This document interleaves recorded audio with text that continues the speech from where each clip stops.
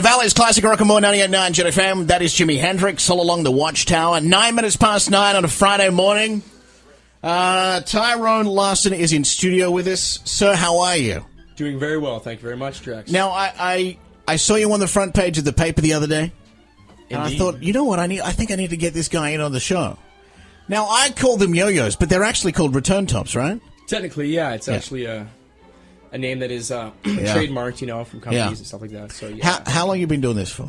For about a year and a half. Are you any good at it? Pardon? Are you any good at it? Yeah, I'm getting pretty good. Like how good are we talking? Like someone told me, I may have read this on the internet as well, that you could quite possibly be one of the most talented return top participants in Canada.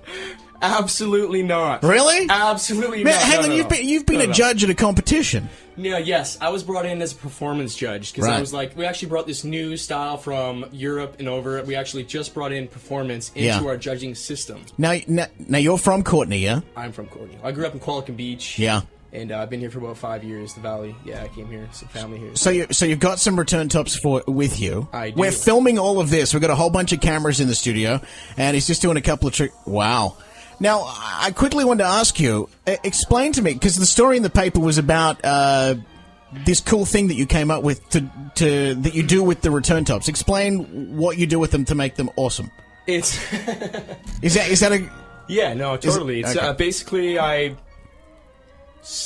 somehow, I don't even know how I had some glow sticks. I had some glow sticks, some long glow sticks, probably like 5 or 6 inches, right? Yeah. I was playing yo-yo one day last year, a year and a half ago, whatever, and I decided to throw it in there. So I threw it in there, and then it was like vibrating crazy because you have to keep them equally balanced and stuff like that. So eventually I stumbled across a smaller spec bearing, a smaller spec glow stick, and decided to throw it in. And you put it in the return top. I do, and actually. And it glows, and you've got one there. Can you get that? There you go. Look at that.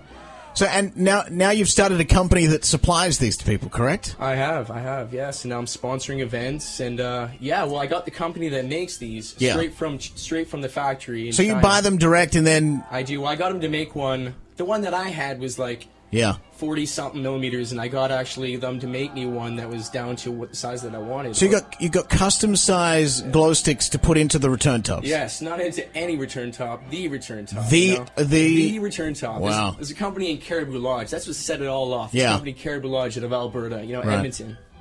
Legendary product, man. These guys. I actually went there with one of his older throws. Yeah. It's called the Campfire. Uh-huh. And I put a glow stick in it, and my buddy walks up to me with the chief, and he's like, you got to see this thing. And I looked at it for like, 10, 15 seconds. I'm like, wait a minute. And then I threw some glow sticks in that thing, and I actually threw one of the top and bottom, got the balance worked out, Now, people are talking about this the world over, especially like high-end judges of these sort of competitions, saying it's something they've never seen before. It's quite amazing. Absolutely. There's companies that have made actual glowing yo-yos, synthetic plastic. So they've stolen your idea? Is that what you're saying? No, I'm saying there's that glow-in-the-dark plastic. Yeah. But I'm providing something that you don't have to super glue it in, the anodizing. You just pop this thing in. That. You pop it in, you pop it out, it's clean, and it's amazing. Wow. How close are you to your first $1 million? Before your eyes start doing slot machines and all that stuff, you got to understand, this is a market that I'm creating, providing this worldwide. So it's like, sure, I'm supplying like 10, 11 countries around the world. How long have you been selling them for? Oh, geez. Just about a year, but it's really been taking off about the last 5 or 6 months. Then I made this Facebook page. Yeah. That's what really set it off. How many likes you got on that Facebook page, man? Oh, jeez. What, I just looked this morning. It's like over 5,000 or something, like 1 month yesterday or something. It's crazy. That's not bad for a boy from Courtenay, man. He was like, hey, these glow sticks fit in there. I think I'm going to come up with an idea and make a business out of this. Thank you. Yeah. All right, so do a couple of tricks for us, because Sarah's filming this.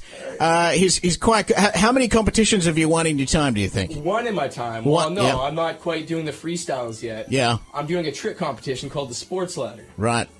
And, wow, look at this. He's multitasking. He was doing tricks while talking. Do a couple more for us. Do you have like a signature? Wow. Do you have like a signature? Oh. We're going to put all of this online a little bit later on. Do you have a signature trick that you do? I don't. Signature tricks, actually. Yeah. All right. Here we go. All right. You've got a crowd outside the window now. We're filming all of this. It's going to be up on jetfm.ca very soon. So do it. Is everyone ready? Do you want to see his signature trick? No, I don't have a signature trick. Yeah, it's been done, but all right, do it. A new twist on it. Show us what you got. Wow. Whoosh. Wow. I don't even know what that was. No. There is thousands of tricks. You got to understand. People have been doing this for years. You know, I mean. Do you do any traditional tricks like walking the dog? Do that. Yeah, can you do that? Hang on. All right. These are basic tricks that I couldn't even master as a kid. It's the most common thing that everyone will ask. Can you walk the dog? Can you walk the dog? One thing you got to understand is, I mean, these yo-yos can range from $50 to like $200. Yeah. More. So this right here, you know, this is. You can't walk the dog on a $200 yo-yo. No, even. Anyways. That's now reduced to 50. That one's going to be on eBay a little bit later on. Instead of walking, I can do something cooler than that. All right, what are you going to do for us? What was that? It's called finger grind, you know. We're filming all of this. It's the most bizarre thing you've ever seen. Not. That's why we got backups. Oh, you got right, okay. All right, for that exact reason. That's not a good thing. All right, do one more trick and then we're going to wrap it up. All right, we'll just do that again. All right. Wow. What was that? What do you call that? It's a finger grind. A finger grind. You got to go put the sound effects in it. That's wow. Oh, thank you. I appreciate that you did that. All right, what's the name of your Facebook page if people want to look it up? It's facebook.com/glow. What is it? You don't know your own Facebook page. No. What is it? You got it? GlowMod GlowThrows. There you go. Joke.